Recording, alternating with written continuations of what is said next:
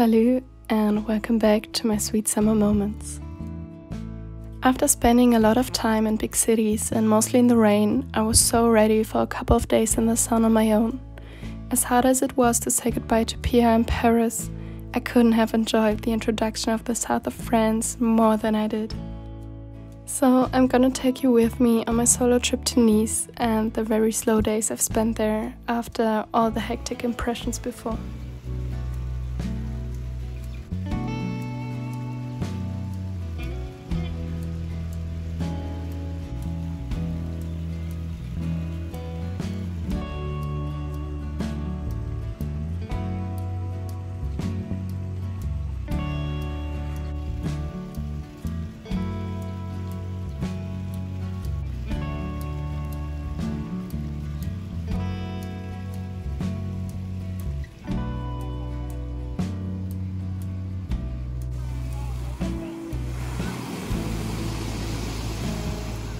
While I was traveling, the time ran, and I have some big life-changing decisions to make in the next couple of weeks.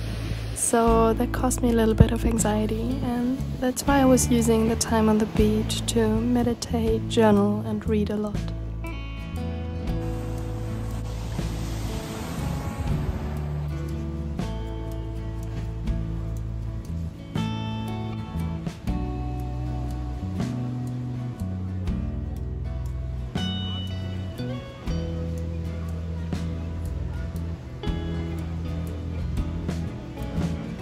Some journaling prompts that have helped me a lot to cope with the overwhelming feeling about my future are: what do I need more of in my life right now? What do I want to be for myself? If I was living my dream life, what would it look like? How am I feeling recently? What am I most excited for? 3 things that I'm proud of recently. What has been giving me energy? What has been draining my energy? Things I'm grateful for. 3 short-term personal goals, 3 long-term personal goals, and also a very detailed to-do list of what needs to be done to get me in the right direction of where I want to be. This helps me to see the next couple of weeks as a process, step by step, and not to be frightened by the whole staircase. And by the way, not that she would need it, but big shout out to Eva Malott, without whom I would never got into journaling, which had really helped me a lot lately. Unluckily, an old man tried to sugar me that evening, which resulted in me not leaving the hotel that night because I was too afraid to walk alone. But maybe I will pick up on that topic in another video.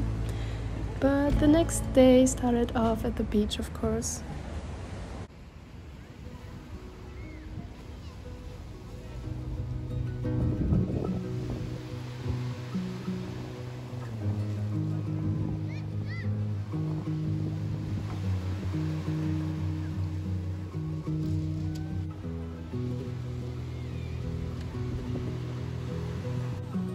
As I said, meditating has helped me so much to reduce my stress levels, and honestly, it has been the best feeling to lay at the beach and just dive into some guided meditations.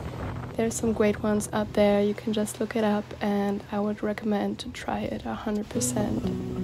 And don't put pressure on yourself that you have to be calm all the time and do a 1-hour meditation. You can just start with 2 minutes, 5 minutes, and you will recognize that it feels amazing.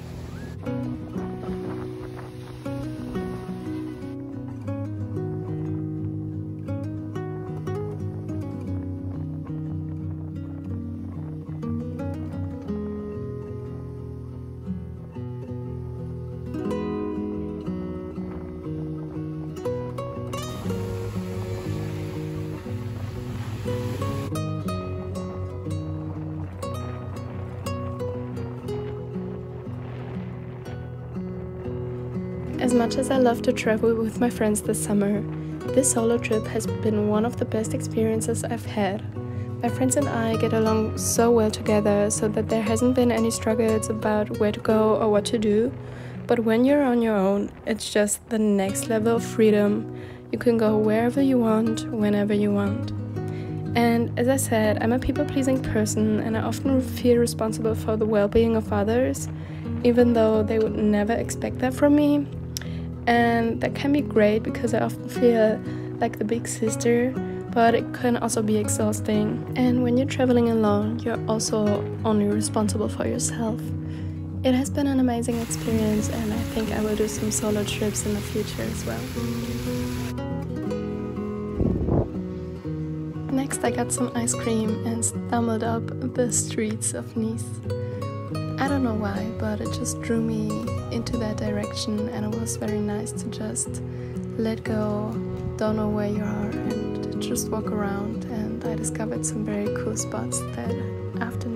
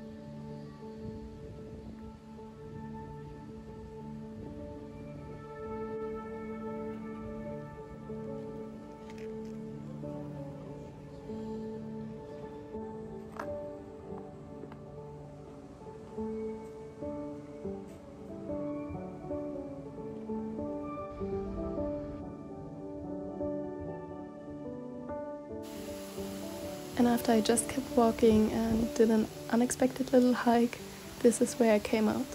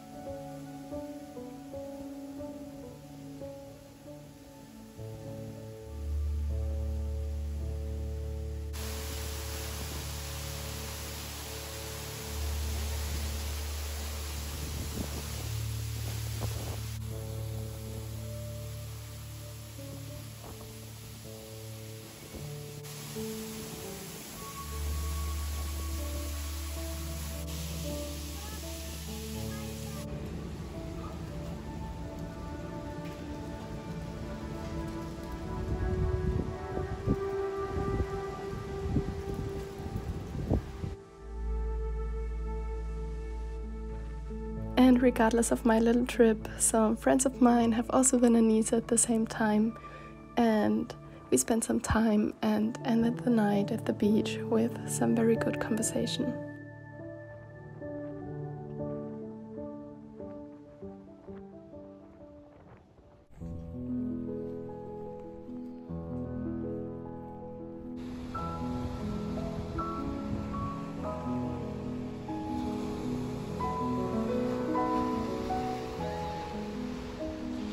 Although my night ended very late, I still stick to my promise that I made for myself to go see the sunrise and go into the ocean.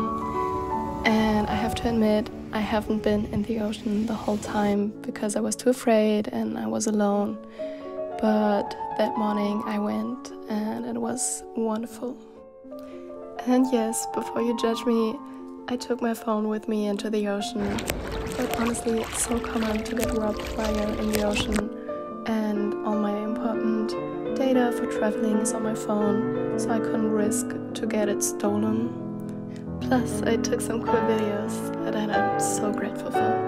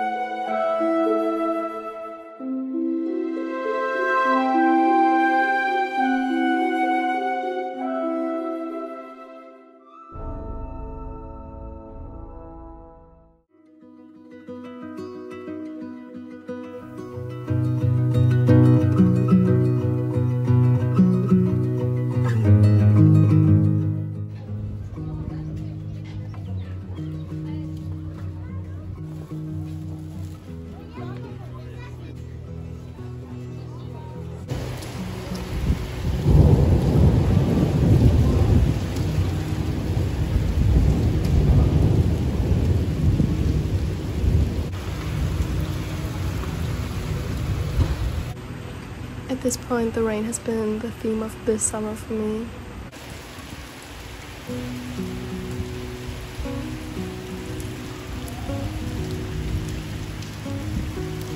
And now that I know what nature had in store for me that evening, I don't even complain.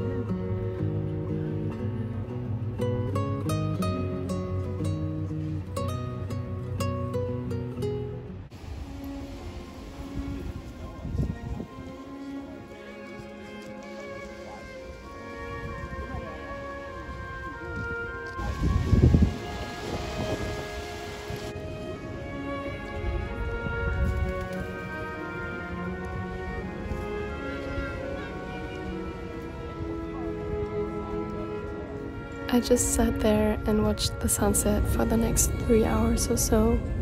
This has been one of the most beautiful sunsets I've ever seen, and I had some classical music in my ears and watched the sky change its colors.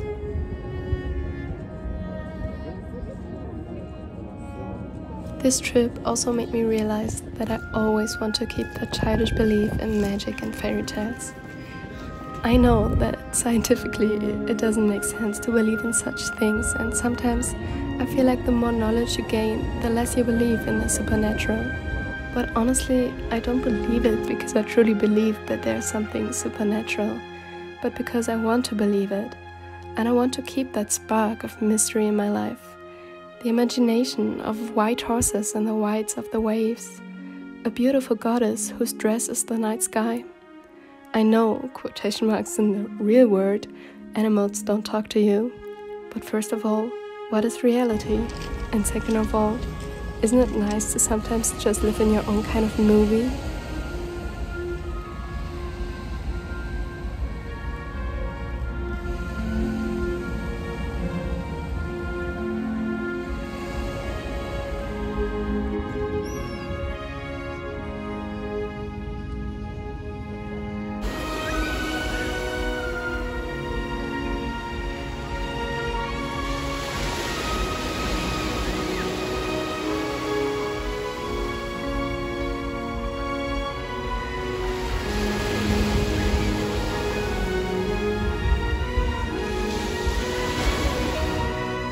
And yes, call me cheesy or too emotional, but I just love to appreciate Mother Nature in that way. And yes, I am a very emotional person, and the music together with that energy just have been so beautiful that it maybe caused one or another happy tear. But I'm so grateful for life and to be on this earth. And I feel like most of the time we take all those small things for granted very easily.